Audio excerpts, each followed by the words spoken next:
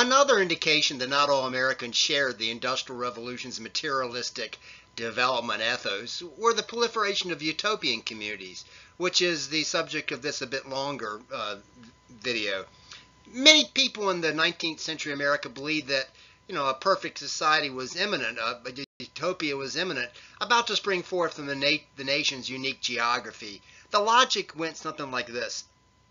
The old feudal villages of Europe enjoyed close human relations, but their living conditions were terrible because barren material necessities were always scarce. It was too easy to freeze or starve to death, be killed in warfare, simply die from a bad diet and overwork. Now, at the other extreme, modern industrial society, it pulled people away from family ties and face-to-face relationships and made them cogs in an impersonal factories run for crass material gain only. So, in contrast, a utopian community would provide for a combination of human needs that included material security, community participation, and personal self-fulfillment. This could only arise, it was believed, in the unique American landscape, the pastoral landscape, free from both urbanization and total wilderness. So America was a perfect place to have these utopian communities. Removing oneself from the center of civilization allowed for the development of an ideal society free from constraints. One of the most famous of the utopian communities was known as Brook Farm in West Roxbury, Massachusetts. Brook Farm was a transcendentalist commune where the transcendentalists sought to free themselves from an industrial society that they believed kept them from their full development of their mind.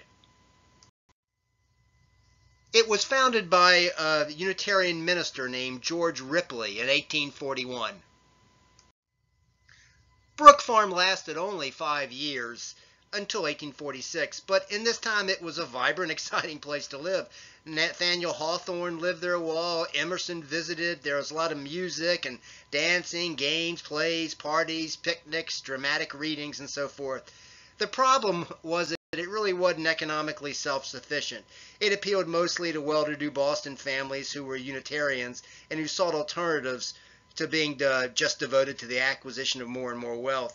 Few artisans or farmers joined, and as Transcendentalist Ripley and his followers spent little time, trying to work or organize, obviously they weren't providing sufficiently for their material necessities.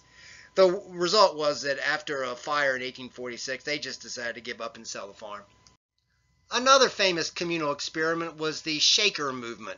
It was a millennial sect with roots in England and France, and it came to the U.S. in the 1700s. They were called Shakers because of their ecstatic dances and movements during their religious ceremonies. The Shakers believed that an 18th century Englishwoman immigrant named Anne Lee was the incarnation in the second coming of Christ. Because Anne Lee spoke of lust and greed as a source of human corruption, the Shakers believed that they must withdraw from the world and follow Christ. Beginning in New York, the Shakers founded a number of communes. Most of them were in New England. The most successful were during the 1830s and 1840s, when they attracted over 3,000 converts. They had pledged to abstain from sex, alcohol, tobacco, politics, and so forth, and they had to declare themselves, quote, sick of sin and undergo a confession process that could go on for years. The Shakers believed that God was a dual person, both male and female, and thus Anne Lee was the female side of God, Jesus was the male side. And they tried to banish all distinctions between the sexes. They had a high structured community life. They did well because they were very self-sufficient in production and sale of farm produce, and they were very good crafts makers. But they eventually died out. I think it's kind of obvious. Some of them lasted at the beginning of the 20th century, but when you're saying that you're abstaining from sex and alcohol and tobacco and politics and you're not reproducing your next generation of followers, it's probably no wonder that it eventually died out. Another communal experiment was in many ways quite different from the Shakers, the Oneida community in Oneida, New York. The Oneida community was founded by a man named John Humphrey Noyes in 1848. Noyes had been born in Vermont in 1811 and had been a minister, teacher, businessman, and even been a member of the United States House of Representatives. The Oneida community believed in the doctrine of complex marriage, which meant that all members of the community were married to each other. The goal was to gain community control over sexuality, and they saw the solution as sex with multiple partners, but without male ejaculation. Childrearing was strictly regulated by the community, with children raised solely in community nurseries.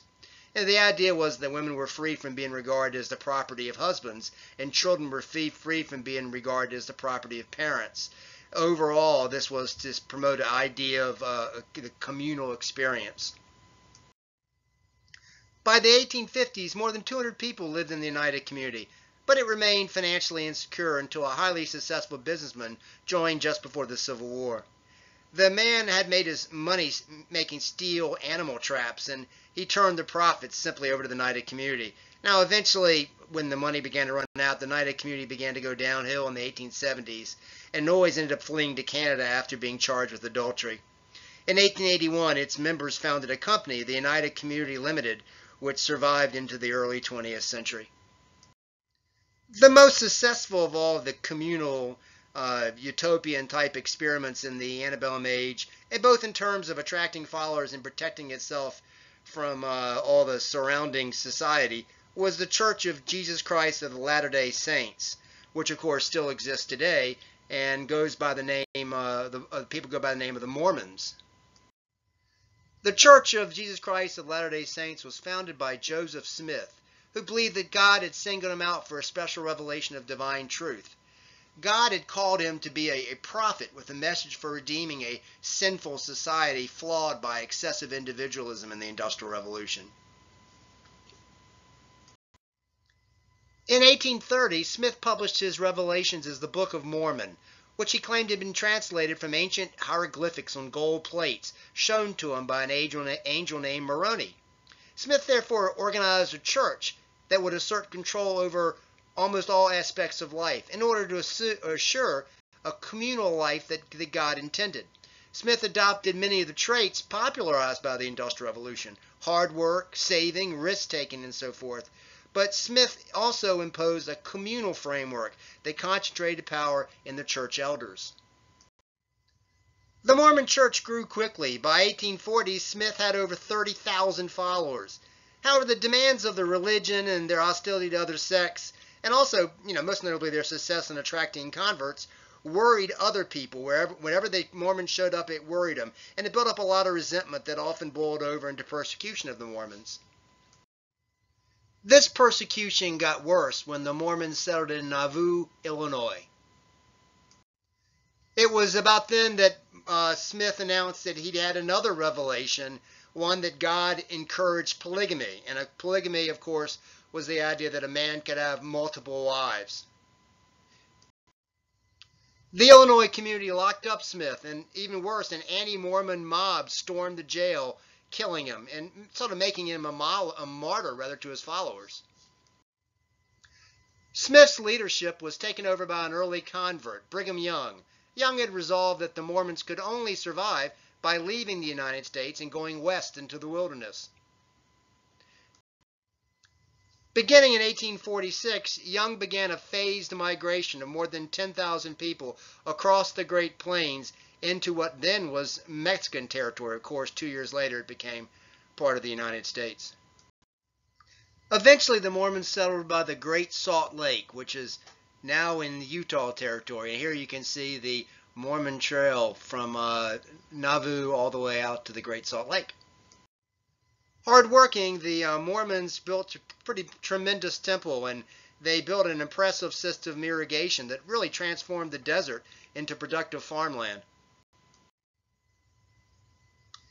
The community thrived with their emphasis on working together, and despite the problems of a growing number of non-Mormon settlers into the area, it really began to even think of becoming a Mormon state. And in the 1850s, it even petitioned the Congress to have a Mormon state called Deseret, which would stretch all the way from about San Diego, LA area, all the way in through Utah. In their proposed state of Deseret, the Mormons even planned to develop their own alphabet. Now, Congress wasn't going to have it. In the 1850s, they rejected the Mormon petition, but they did agree to a new Utah territory with Brigham Young the territorial governor. However, in 1857, 1858, due to political pressure, President James Buchanan removed Young from the governorship, and the Mormons really almost revolted, had like a near war with Mormons, and Buchanan eventually backed down. The Mormons kept polygamy as one of their doctrines until 1890, and it was only then that the U.S. government began to consider Utah as a state, and it was granted 6 years later. This concludes the rather long video on the Utopian communities that grew out of the early Industrial Revolution.